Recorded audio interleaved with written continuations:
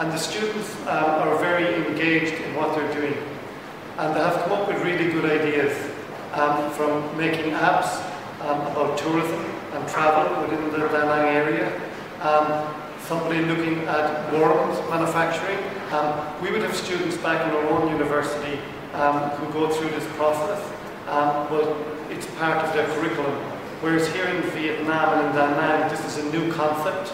And I must say that the students have taken to this project very well, but also the staff in Da Nang have taken to the project. Because in order for entrepreneurship to develop within a university, it must come from the students and it must also come from the lecturers. So they must both come together to deliver a finished product.